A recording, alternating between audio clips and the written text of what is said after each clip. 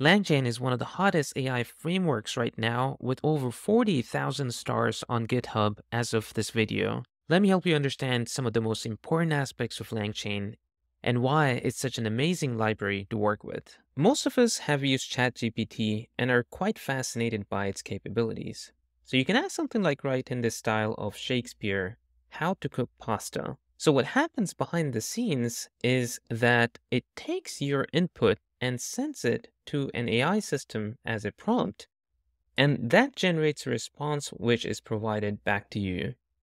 And often these systems are called large language models, which are trained on a huge amount of text data from the internet. Now, I want you to imagine a scenario where you are an instructor and you want your students to use ChatGPT and submit all of their assignments in the written style of Shakespeare. So you can imagine that most of our students are prompting ChatGPT to write in the style of Shakespeare.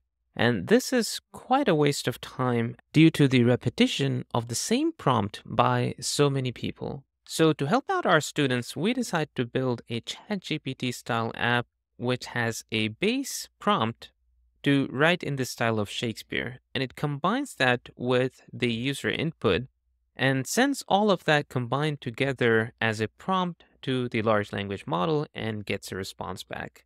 This technique of combining user input with a base prompt can be easily achieved in LangChain using a concept called prompt template. Prompt templates are quite powerful in the sense that you can give specific instructions to an LLM as how to behave or how to respond to the prompt. You can say something like you are a helpful assistant or you are an expert in the area. These will change the response back from LLM drastically. Now, our application is working great. We just want to add the capability where we could call any of the available LLMs. LangChain makes this very easy, where we could swap out any of the LLMs listed under the model section. You might have noticed that there are a few steps happening here where we take the prompt template and provide the user input to it, and then specify the LLM before we make a call to the LLM for the response. LangChain makes it easy where we can link all of these components together by something called chain. Chains are core building blocks of LangChain, which can help us achieve a specific task by linking multiple components together. There are many different types of chains available in LangChain, and these chains are often named after the task they perform. In our earlier example, we wanted to call an LLM. The chain for that is LLM chain. If we would like to perform math problems, the chain for that is LLM math chain. And if we were to perform SQL operations, the chain for that is called SQL database chain. And if we were to retrieve an answer, the chain for that is retrieval QA chain.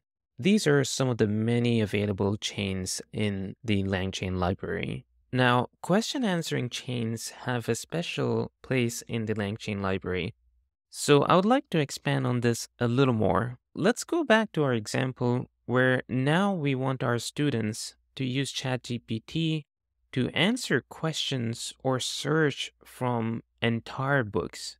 So if they were to copy the text from these books and paste in ChatGPT, most likely they'll get an error like this, which says that it was too long for ChatGPT to process and give answer. Now, the way we can overcome this is using LangChain. In LangChain, the typical Q&A process starts with first loading the document with something called document loaders, which helps us extract the text from source documents. And there are a number of document loaders available in LangChain which support a variety of document formats. Now, once the text is available to us, we need to split that text using something called text splitters, which takes the long pieces of text and convert it into small chunks.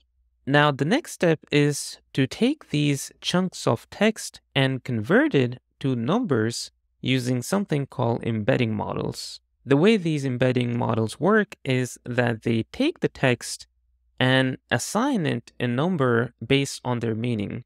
So words and sentences which are similar in meaning are closer to each other in the numbers that are assigned. The next step is to store these numbers in a storage called vector stores or vector databases so that we can later retrieve them. Now, this completes the embedding path or indexing of these documents. The retrieval process starts with vector stores where we have a number of vectors available. Now, to help us understand visually, let's imagine these vectors are in 2 dimensions with x and y component, which we can plot on an xy plot in a way that similar meaning vectors are closer in proximity on this xy axis. Now, once a user asks a question, then that question is also embedded in a similar dimension and then compared against the vectors available to us. And there are a number of ways we can retrieve these vectors. One of the most common ones is to do a similarity-based search where we select the nearest neighbors to our question and retrieve those vectors and convert them to original text form and then generate our response based on those text pieces. So essentially, now we can take any of the document and store it in vector stores. And when we get a question, we can retrieve the answer and then generate a response, which means that our students can now search through entire books and get response back from our chat application using the retrieval QA chain. Now, what if we want our chat application to not just search entire books, but also perform SQL operations, as well as search internet and a few additional tasks? The way we can achieve this in LangChain is using one of the most exciting features, that is agents. LangChain agents are assistants who have access to tools and can perform tasks using those tools. And these agents could be communicated using similar chat interface where if we were to ask them question from the book, they know which tool to use, and in this case, to use the retrieval QA chain. And if it were a question about SQL operation, then they know to use that particular chain. There are a number of agents and there are multiple tools available for these agents in the LangChain library. You can search internet, you can access shell, you can also access the thousands of tools available in Zapier, as well as you can run Python function.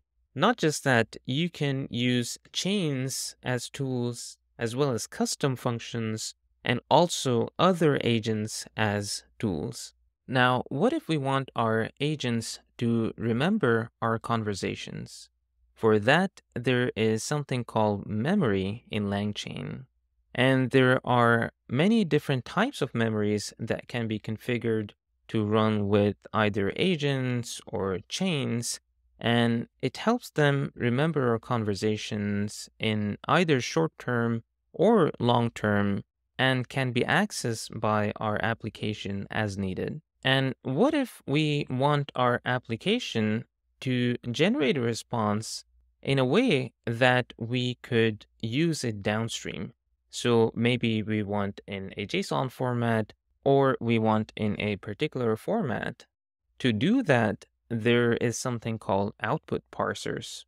Output parsers make sure that the response from the LLM is in a certain format, which could be then used downstream.